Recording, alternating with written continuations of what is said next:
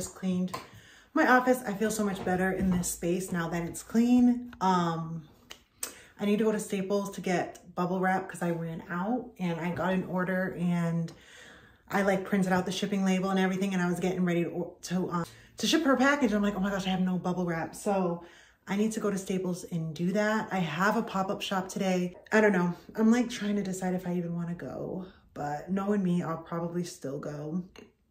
But yeah, so I'm gonna go to Staples, get some bubble wrap, finish packaging this order, and drop off my packages to the post office and finish, probably get ready for this pop-up.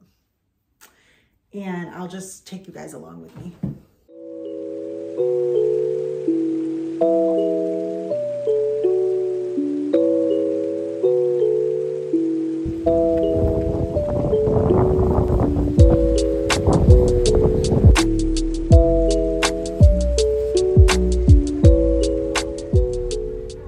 Guys, so I made a decision. I'm not going to this pop-up. It's literally 17 degrees out. The winds are crazy. I feel like my door was about to freaking get taken off by the wind. It's so cold. Like, no, it ain't it. I'm not doing it. I'm not doing it today. So I got the bubble wrap. I got the wipes, and I'm just going to Walgreens real quick to get some paper towels because I'm going to need those tomorrow because I'm going to be making product this whole weekend. This whole weekend is going to be a production weekend for me.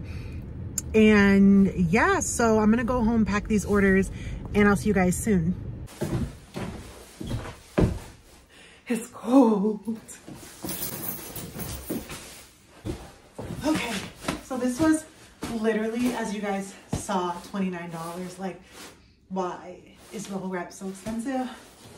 Inflation. But eventually I want to move over to eco-friendly packaging because I don't like using so much plastic and all that stuff. It's just not good for the environment. So eventually, hopefully within the year, next year or this year, I'll be able to do that. I got these wipes and paper towels. So these are good quality. So I'll be using these tomorrow when I'm making product. So the post office closes in an hour. So it's not going to take me that long to pack her order. So she ordered 2 hair growth oils. So I'm going to pack that now.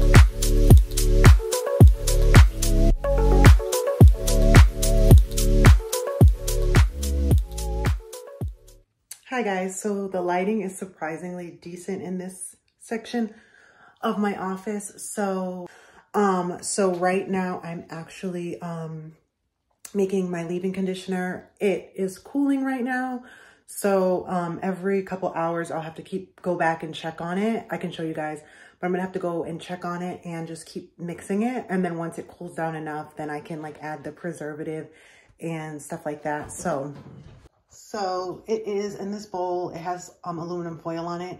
I'm just venting it because I want it to cool, but I also don't want stuff to get into it. So that's why I have it covered like this.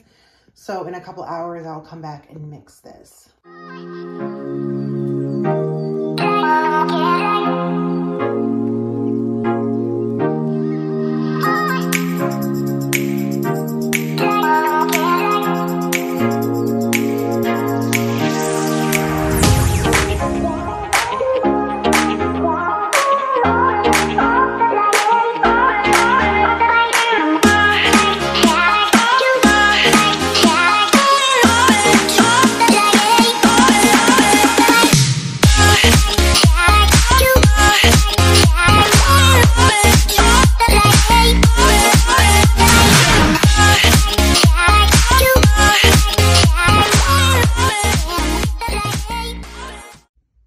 Okay guys, so this is the finished result. So I'm going to be pouring this into here, my hopper, my liquid filling machine, and then I'll let you guys watch me fill it up.